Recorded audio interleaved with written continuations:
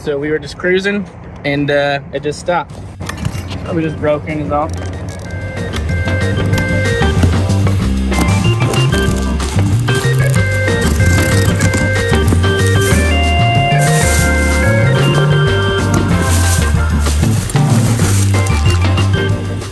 I'm gonna need to go get some oil.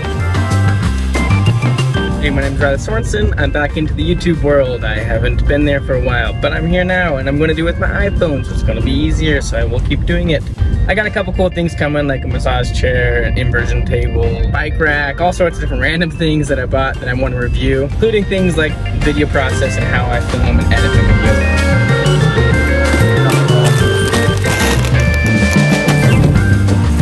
I gotta clear out this one. The video I watched earlier, this guy had his prop. It was hitting against that screw, and mine will do the same, but it's made of plastic, so I think what happened with his as he was going, it just kind of shaved it off naturally. It's got that 360 turning. Pretty sure it's all air cooled. So you're gonna want to get yourself a genuine chair.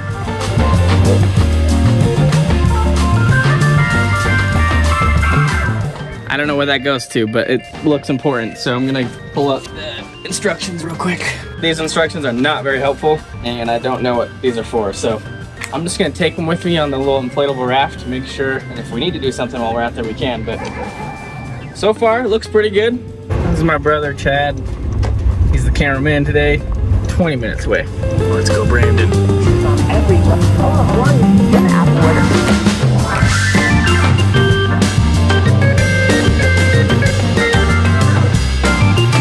Portable recharging Intex pump.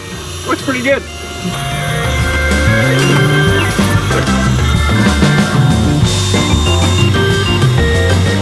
Get a nice, tight, secure connection here.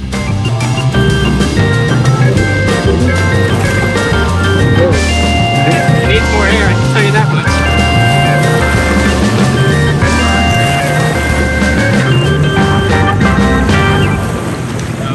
There you go. Now go forward. I'm not supposed to go full throttle on it for a while.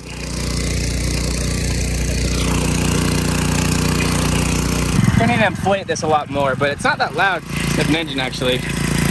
But as you're going, you'll see that it's starting to push pretty low in the water. And that's because I don't have a lot of air in this, I think. So really, the boat's rated for 1.5 horsepower, and this is 4 horsepower. That's what it says. I don't know if that's really accurate, but it kind of makes sense because if I give it more throttle, the motor just wants to push under the boat. So, but it definitely beats rowing, I'll tell you that much. But we'll step it up a little bit.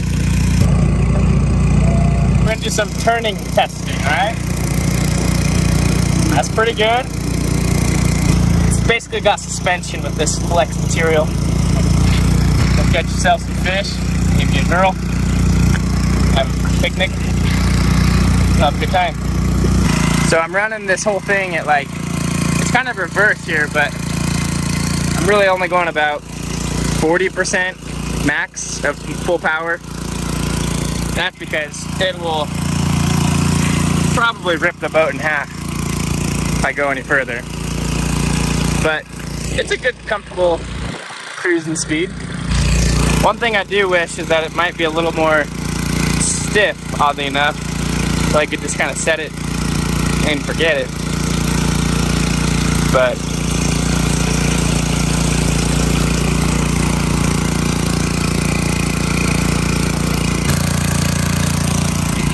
it's really not that loud, honestly.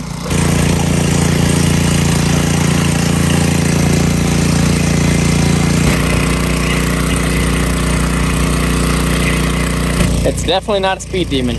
So we were just cruising and it just stopped. But we'll see what we can do to probably just broken is all. Nope. Okay. Not sure why I did that, but it's kind of turned off, but it fired right back up. I bet you I know what it is. This is I see a lot of air bubbles in the gas lines. I'm wondering if the fuel it's not sucking it very well. See if I can pump that a little better and see if this will fix our issue.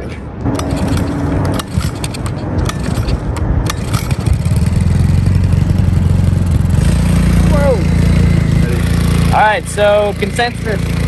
The air bubble stopped going through the gas line, so it's much more reliable, so that's good. The other thing is, I think I am going to extend this pole all the way up here on both sides. That's what a guy did on the other, I saw on YouTube, and I think I can go a lot faster because then I can distribute the weight of the motor and the thrust. Because otherwise, it go maybe 2 or 3 miles faster, which would be awesome. Otherwise, it's pretty fun if you're just trolling. So if you want to go tubing behind it, I'd recommend getting a 60-foot rope so you can clear the wake back there. So that's what I mean.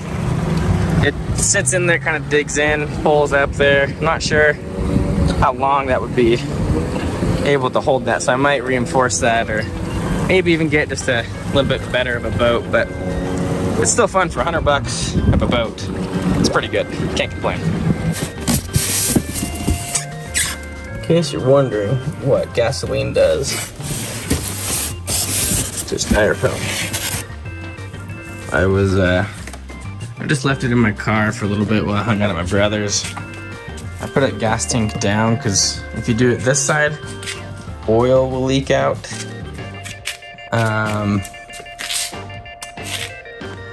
So I don't know how you can lay this thing down without it leaking. I know you're supposed to store it like this, right? But if I'm transporting it in my car, I really hope that didn't go on my seats, but it probably did. Let's see. Oh, we're lucky there.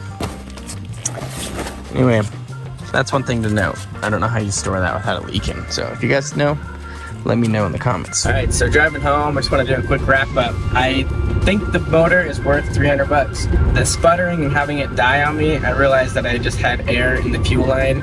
So once I pumped that bulb a lot more, it stopped doing that and it was reliable again. So obviously this is just the first time, so I'll have to just give it a go and keep you guys updated through the comments below how it's going, but I definitely think it's worth it.